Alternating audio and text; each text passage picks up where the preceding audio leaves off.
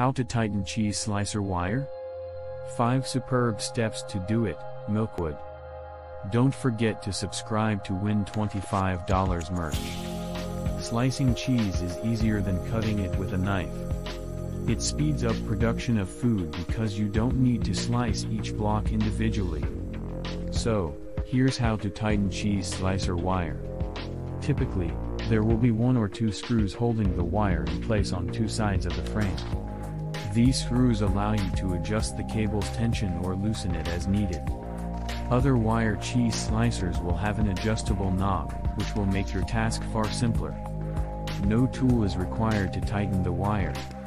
Simply turn the screw or knob clockwise to tighten the wire and counterclockwise to loosen it using a screwdriver.